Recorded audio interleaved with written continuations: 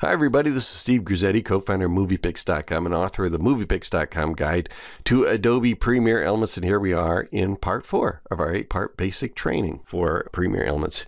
Now we've got a small movie, very simple movie, one simple track of video running through our movie, and we want to add some transitions to it. Now there are both audio and video transitions, although your audio transition library, as I'll show you in just a moment, is rather limited because audio transitions are limited.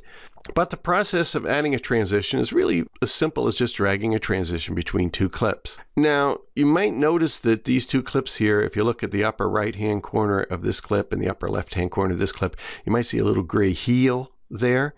That indicates that the clips are completely unspooled. Nothing has been trimmed off them. I'm going to recommend that before you add a transition, you always make sure you have a second or so, even half a second, trimmed off of each clip. See, I don't have those heels there now.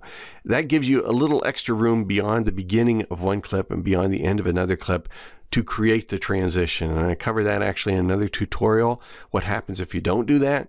But just give yourself a little bit of room here for the transition to be created. And then we just go over here to the transition menu on the right. You remember when we were in Quick View, looking at Quick View back in part 1, we saw a very limited number of transitions. We actually have many transitions here in a variety of categories, including a number provided by New Blue, which is a great special effects company that Adobe takes great advantage of. Let's just grab a nice transition here. We'll go with the slide category, and here we've got some nice things like band slides. Let me just drag the band slide right down between these two clips, and that creates the transition. Notice I can make that transition a little bit to the right, a little bit to the left, or right on the center here. I can set the duration right here, which by default is 1 second, a good time for a transition. And if I click on the More button, there are usually other options, like making the alignment be a little bit more to the left or a little bit more to the right. And depending on the nature of the transition, there are other options, like do you want to add a border between the two transitions? In other words, I'm just going to drag the playhead there so you can see the midst of the transition. Let's look at the transition here.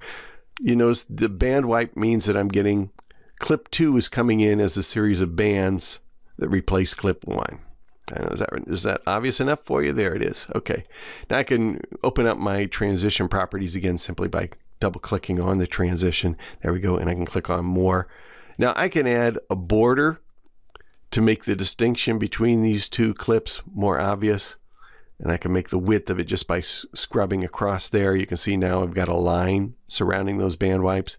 I can control the color of that border. I can reverse it, in which case the band moves outward instead of inward in this animation. And then there's sometimes some custom options too, depending on the nature of the transition. If I click on custom in this case, you notice that I have 7 bands moving in my transition. If I click on custom here, I can change that number to, I think there's a limit. Is it 32? Let's see if we can do 32. There we go. That's a lot of little transitions coming in instead of, 7 large ones. Now we got like 32 little ones. And we can click apply or just close this window, and you can see what the transition looks like. So here's our transition, kind of a cool transition. And you can make that transition run longer or shorter, and you can customize virtually every transition. And there are some very cool ones in here. To replace a transition with another transition, it's as simple as just selecting the transition and dragging it right down over top of the existing transition.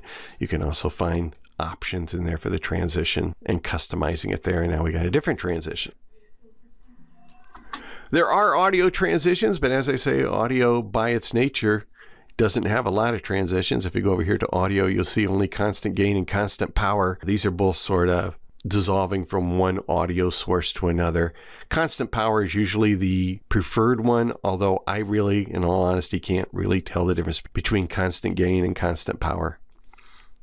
Video is where the fun is, and there are close to 80 of these transitions here, and they're all pretty fun. And that's really how simply they work. The most important thing to remember, and I do justify it both in the book and in another tutorial, is give yourself a little bit of head and tail room beyond the end of each clip. Otherwise, the transition is going to put a freeze frame in there, and your transition is going to look a little odd.